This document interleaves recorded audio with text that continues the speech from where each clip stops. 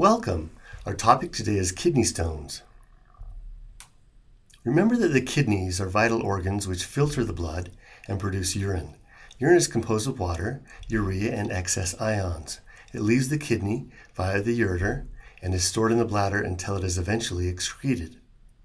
Because urine contains ions that can form salts, these salts can crystallize and form into what are referred to as stones or calci, which can then obstruct components of the urinary system. Urolithiasis is a term that refers to stones forming in the urinary tract. The word lith comes from Greek and means stone. A stone located in the kidney is known as nephrolithiasis or renal calculi. If the stone is located in other parts of the urinary tract, such as the ureter or bladder, then it's known as ureterolithiasis or cystolithiasis. Primary types of stones that form, from the most common to least common, are calcium-containing stones, including calcium oxalate and calcium phosphate, magnesium ammonium phosphate, also called struvite or staghorn stones, uric acid, and finally cysteine and xanthine stones, which are quite uncommon.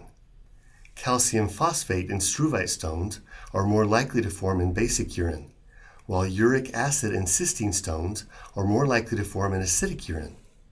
Calcium oxalate stones may form in either alkaline or acidic urine. Three major steps in the formation of kidney stones include nucleation, growth, and aggregation. Nucleation refers to ions such as calcium and oxalate coming together to form a solid crystal nidus, and this most often occurs in the collecting ducts. These crystals are dumped into the renal papillae, where they grow in size. In the renal pelvis, the crystals will aggregate with one another to form larger crystals and stones. At this point, they may leave the renal pelvis and travel into the ureter. The ureters are 3 to 4 millimeters in diameter.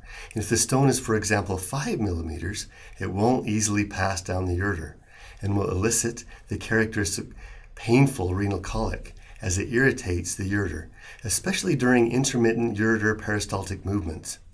Renal colic is the pain associated with the ureter stone.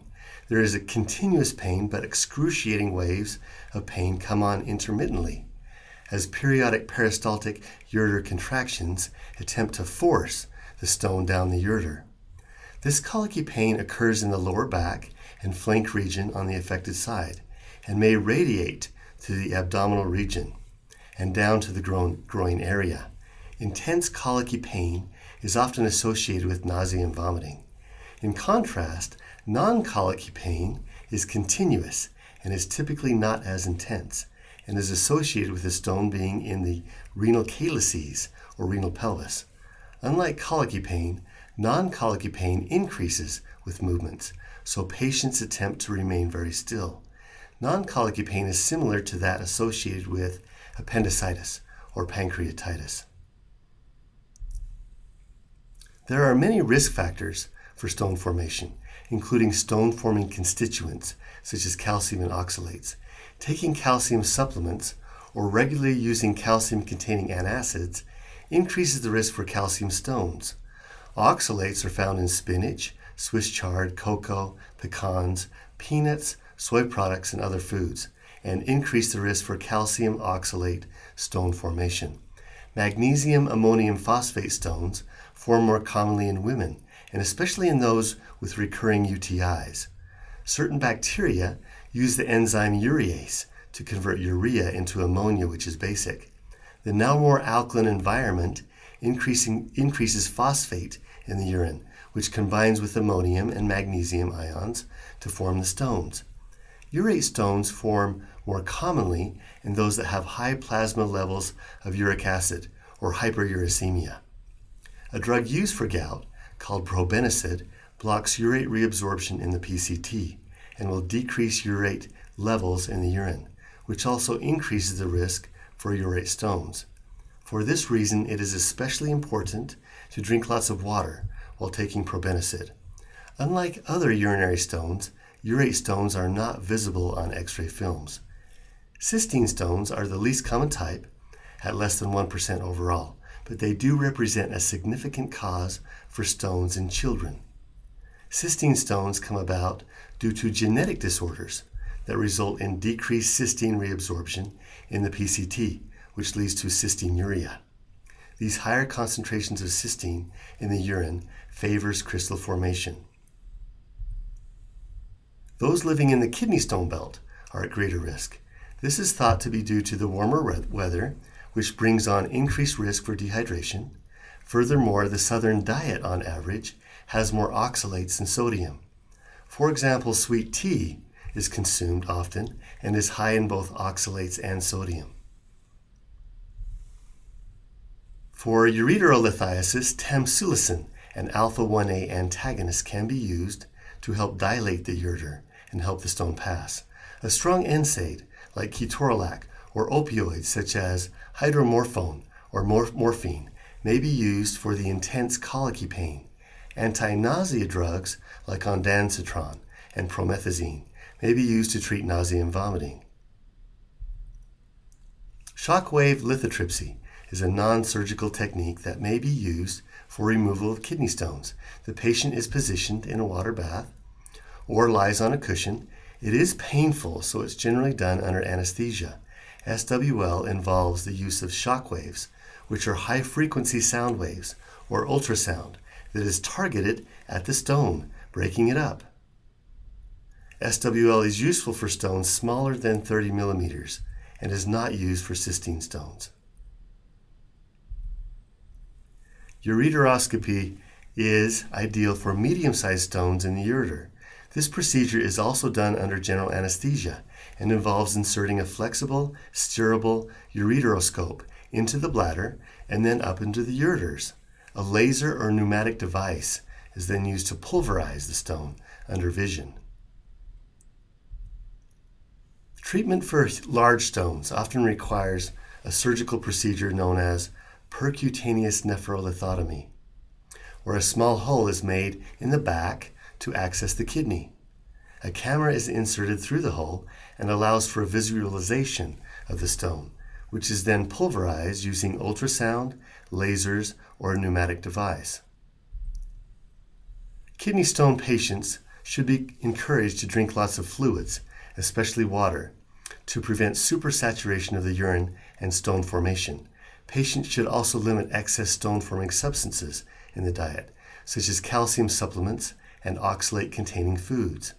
Patients should decrease non-dairy animal protein, sodium, sucrose, and fructose in the diet. Patients are encouraged to increase potassium and phytates in the diet to help prevent stones from reoccurring. ACV may be helpful, but most evidence is anecdotal. To help prevent calcium stones, the physician may prescribe a thiazide diuretic. Thiazide diuretics block sodium chloride symporters on the apical membrane of renal tubular cells in the DCT. This acts to further decrease intracellular sodium levels in the DCT cells, and thus increase the driving force for sodium to move into the cell via sodium-calcium antiporters on the basolateral membrane. This increased antiporter activity moves more calcium that enters the cell via apical TRPV5 channels out of the cell, where it is then reabsorbed into the blood. Therefore, treatment with thiazide diuretics increases bone mineral density by increasing calcium reabsorption and decreasing calcium in the urine, lessening the risk for calcium stone reoccurrence. The image shown here also helps one understand how increased dietary sodium increases the risk for calcium stones. 3 naturally occurring stone inhibitors, citrate, magnesium, and TAM-Horsfall mucoprotein, help prevent stone-forming substances from coming together. Low urinary citrate levels may be increased by supplementing with lemon or lime juice. This will increase urinary citrate levels without increasing oxalate levels. In summary, several types of kidney stones exist. Calcium-containing are the most prevalent.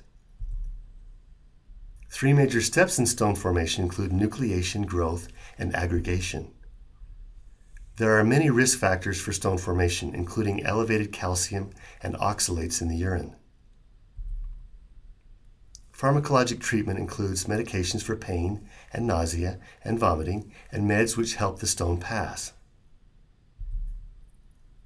Other treatments include shockwave lithotripsy, ureteroscopy, and percutaneous nephrolithotomy. There are lots of things you can do to help prevent a stone. Remember to drink lots of water.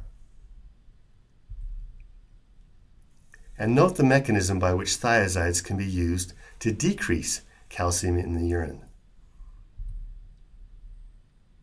Please pause the video now and choose the correct answer to this question. If you answered F, you are correct.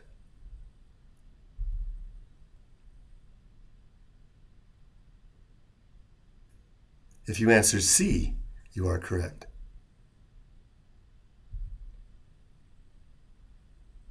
Thanks for watching.